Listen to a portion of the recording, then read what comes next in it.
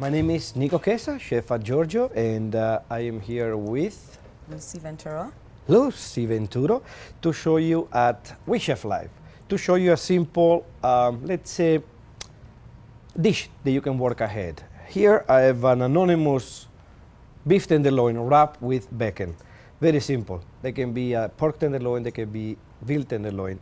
The only thing it changes, you gotta study the timing of the temperature in the way you're cooking it.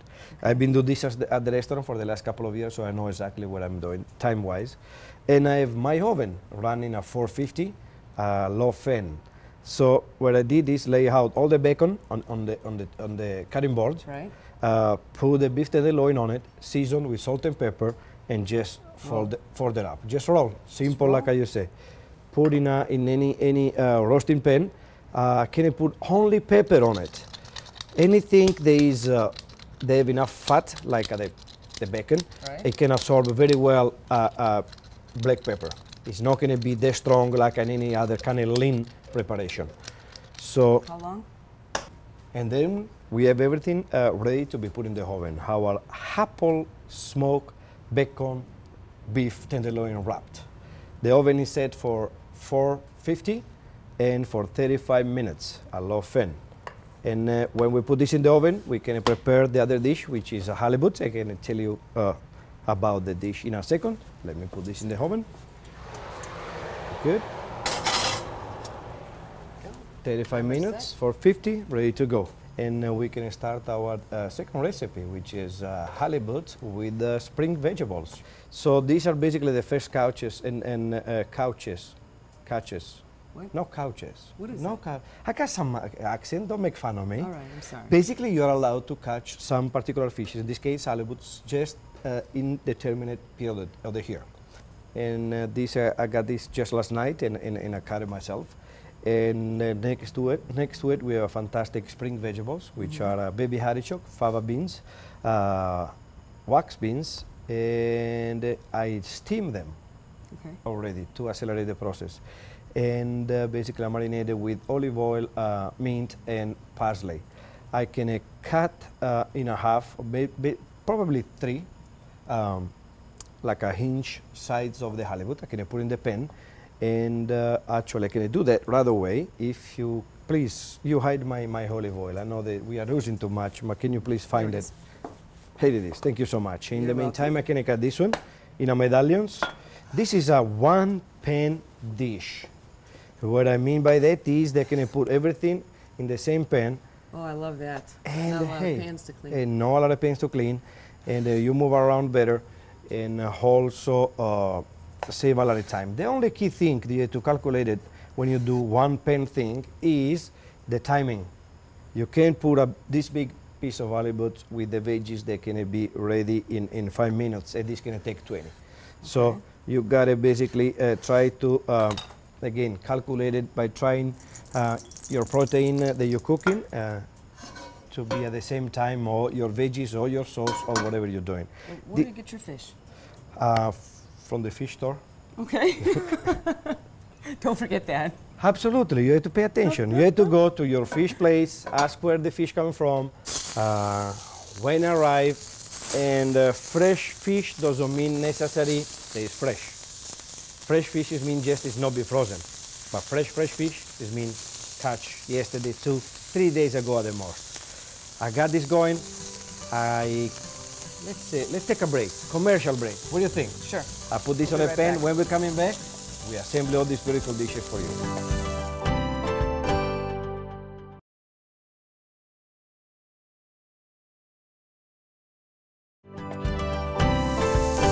Welcome back to Chef Live. And just in case you missed anything from before, we'd just like you to know to go to cheflive.com and you can catch up on all the recipes. Lucy, we have to turn on our halibut. It's nice and changing color. So let me... Yes, flip it. How you getting the tongues? Well, you know what? Let me try this. Easy? Easy. All right, easy. It's not that easy. Go ahead, show me. Well, let me show you what I do. Tongs. All right. No tongs? Well, you can do with the tongs, but you have to know that you have to... now we're at the delicate moment where they are becoming a little bit more gelatin. So if you don't want to do There you go, Lucy. There you go. There you go. I did flip 5 already. You got 2. Close enough. Close enough. Oh, there you go. We lost one. You're getting slow. We lost one. There you go. You pour everything on the side. There you go. Beautiful. Beautiful.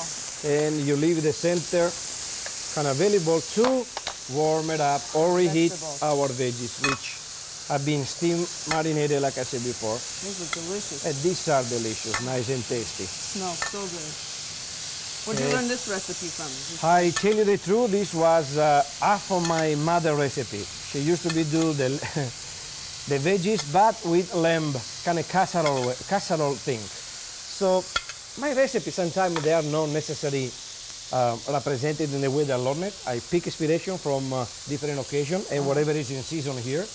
And then basically I built my own redone, rebuilt, reflip, twist recipe. And be careful now when you do that, Lucy. You don't want to move around too much where the halibut is, otherwise you can fall apart. Yes, grab up a fish. If you want to do, you can put this in a little corners out there. Yeah, because I want these to cook over here too. Yeah. We talk about just reheat. Remember, I steamed this before. This is really 3 minutes away, probably 4 or 5, I would say. Yes, 4 or 5 minutes. And in the oven we have about the beef tenderloin wrapped with apple, smoked bacon, pepper, and it's cooking and slowly. We have a medium rare to medium tenderloin, but whatever is can impress you is the tenderness and the flavor they stay whole inside. And of course you got a little bit more of the make fun of me, am I? Who is this? An Italian dead. So we have the flavor from the smoky, from the smoky bacon, and the juice is all inside. Like I said, Lucy, we got salt and pepper here, hold the flavor. Right. If you want to add the white wine, you can. Otherwise, just we put more salt and pepper, you think? No, this is perfect. This is ready to go. Okay. We can, like I say, add a little bit more white wine. And just to keep them moist, if it's not released too much, but I guess the veggies are. So I've heard you cook for some really impressive people. How did that happen? I did. I've been lucky. I've been working in Italy before. Well, I moved here in 1998. So in Italy, I've been working for a great catering company. We cater to the Vatican City, so big events. Pope John Paul II, the Pope at the time. Absolutely. And of course, all the big events did he bless you, the Pope? Did he bless you? No, he didn't. He said, you're okay like that. He said, just go away. Just go. So I believe I've been fortunate. And of course, all these big events, the other big other famous people was invited. And doing catering, we went in all the private houses, famous and unfamous people. And I learned to, every recipe is done different because the big guy say they are wanted without garlic or with garlic. Right. So in their experience, I learned to be flexible. I can't be stubborn and say I learned my recipe this way. That is the way to be done, and that's it. No, you want to please everybody. Yes, everybody got his own needs and allergies and tolerance. So you gotta be flexible. And it's like your favorite thing to do. This is in the world. My favorite thing to do in the world, go to the beach and have a pina colada. No, it's cooking, of course. Cooking. Cooking is my favorite thing to do. It's delicious. It smells delicious. I like to see your faces, other people's faces. They never ever tried some product, change mine. But if you have this fish, don't tell me they taste like chicken, please. Okay. Can you do that? Yeah. It looks good and it's ready to plate. It's ready. Absolutely. You can tell by the color, by the texture, and most of all, by the smell. Yes. Like we said at the beginning, we can do this like a family style. So you can, no particular fashion. You can hold dish together in the same plate. These are all good vegetables. There are good veggies, easy to do. What makes you decide to put that combination together? Because I go and shop. I try to go and shop by seasonality. So if you remember well, fava beans and artichokes was the spring to me. Besides feeling in love, there was the other thing that tell me the spring. So this is why Fall in love every spring. Every spring? And that is why I pick it, and they're easy to do. They are tasty, and it's no better thing to pick your vegetable in this right season for cheaper and better taste. And we are almost done with this one. We can plate it. Try this. We can plate it all at once. We can use our magic. No strength for that. What's this? Almost, yes. Olio d'oliva. There it is. And this is The drizzle. drizzle. This is a real drizzle, guys. It got all the seasoning, got all the flavor, and this is ready to go to the table. Buon appetito.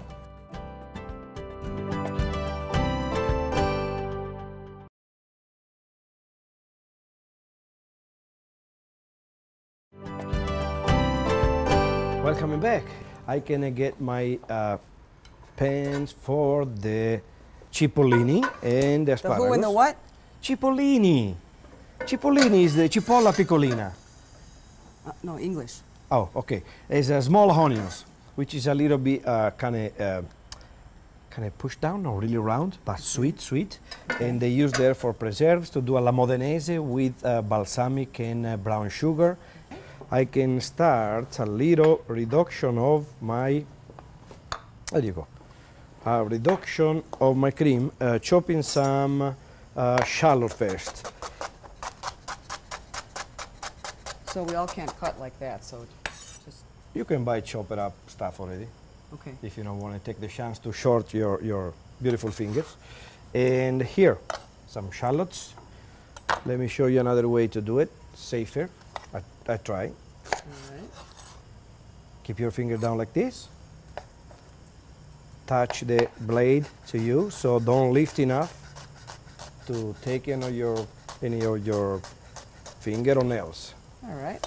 Put this, put it here, put this away. Of course, olive oil. You can try to caramelize a little bit the ingredient here. Our mushrooms are already sauteed. Now, what kind of mushrooms are those? These are shiitake, but they know it to be shiitake. They can be portobello, they can be even better porcini, they can be a combination of all of them, whatever is in season again. Don't get crazy to follow my recipes or any recipes unless you are working on pastries.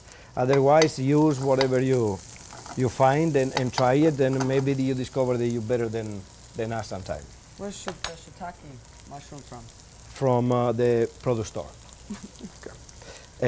China? They got China, but we use domestic here. They are no wild mushrooms. Okay. No. I'm the only wildest here. All right. Guess what I'm putting here? Olive oil. Yes. Now, hot pan all the time, especially when you do, like in this case, cipollini. You want to give them a little crispy color, like what happened with the halibut. So I give a little bit more appealiness. So where do you get cipollini? For the produce store, the same of the shiitake. Okay. Yes. I've never seen them before. They are all cultivated. They are from here, California, most of the time. Everything is being steamed to accelerate the cooking time, the finish time.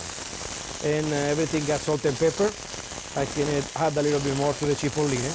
When you steam product like the cipollini in this case, add a little bit more salt to the water. Otherwise, they never get the taste of salt because they take too long to cook it in the saute otherwise. Okay. Now, I got my shallots here getting caramelized and almost cooked. So, Go ahead. who's like your mentor? Who do My you mentor, I have so many to be thankful. Let me tell you the recent ones. The recent ones are Luciano Pellegrini for the last 6 years. You know him? Yes. Well, he was a mentor, but thank God I have to work with him next to him just a year or so. It's a little bit too intense. Yeah. So I got my own store, which is restaurant in at Mandalay Place. But before him and with him, I worked in many places, like in Tuscany, in Rome for 7 years. And each of my chefs or my bosses really shared everything with me, which is a great thing. And this is why I like to do these things. What about Chef Bob? Chef Bob is a little jealous because, French guys don't tend to share all their recipes. You don't like Italian wines? This is why they know Only French people can do French recipes because they are jealous. They don't show you everything. We share everything. He's on vacation right now, so we could talk about again. it. Yeah. My God, this video. That guy takes off whenever How he he feels can like afford it. to do that? I don't know, but you know, God bless him. And here we got some cipollini that become colorful. I can reduce just a little of cream here to give the consistency and texture to my mushroom sauce. The cipollini are getting some color, and in probably a couple of minutes I can add the asparagus.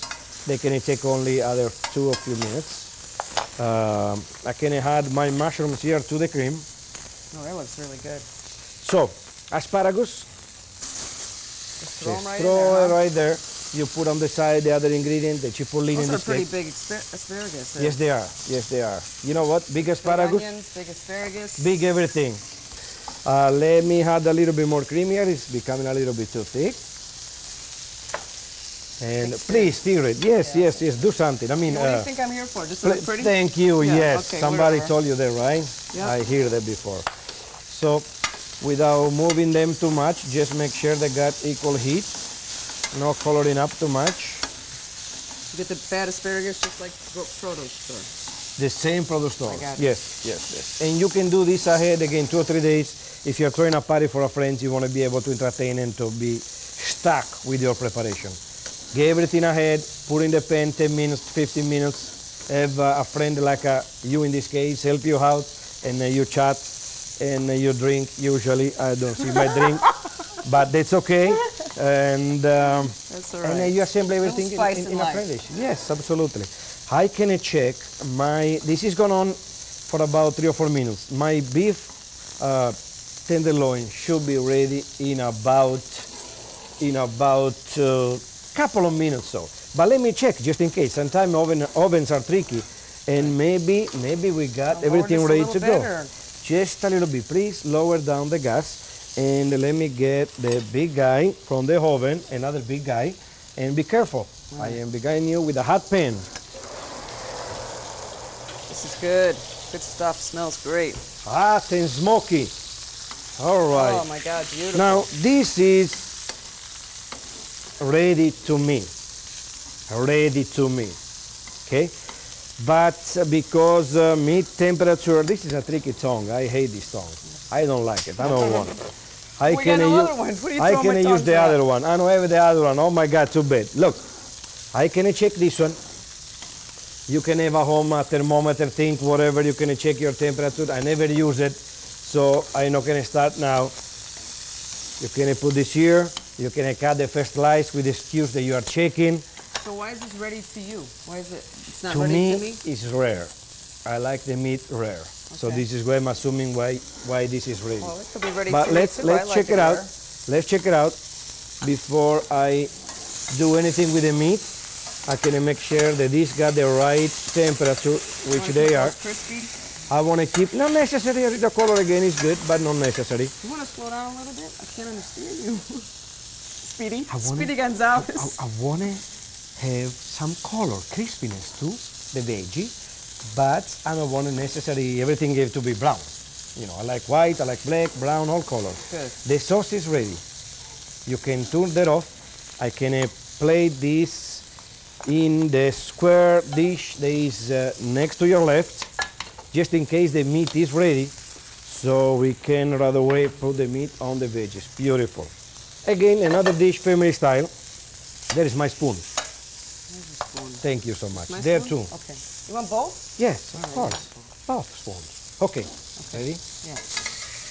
Okay. Again, this, it will be at the center of the plate, whatever style you like. In this case, you can do this. In this case, so actually, we should be let the meat rest for about a few minutes, so all the juices stay inside. It's not still tense. Like Bob told me that. he did. Chef Bob. He learned from me. And he said you learned from him too? Oh yeah. Well, we exchange things. It's a good, sporty rivalry that is going on between us. Now again, you put everything together. I like to put the meat here too. Beautiful. Looks good. This is ready. To me. This looks so easy to make. It is easy. I know. Right? Very It's good. like surprise Very everybody. good. I like surprise. Let's turn it on the pan over there. And the oven is singing on time, but I beat the oven. Ha ha ha! This is for the sauce. Let me see here where we got. This is a good knife? No. Maybe let me try this knife.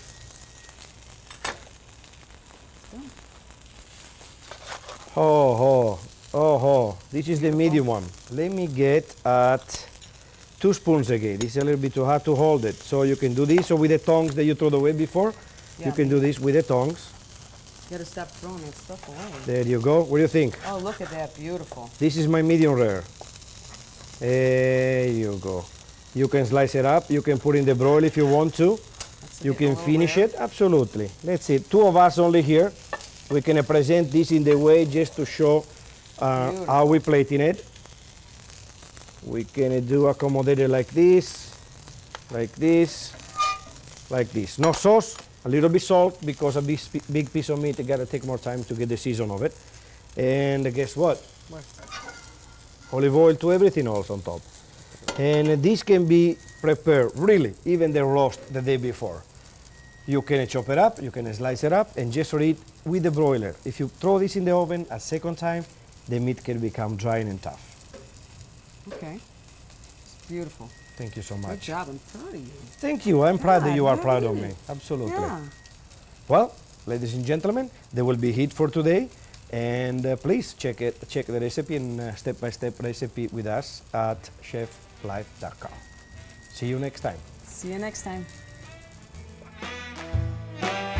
One scotch, one bourbon, one beer. One scotch, one bourbon, one beer. Please, Mr. Bartender, listen here. I ain't here for trouble, so have no fear. One scotch, one bourbon, one beer. I don't want soda nor bubble gum. You got what I want, just sell me some. Since my baby's been gone, everything is lost. I'm on this kick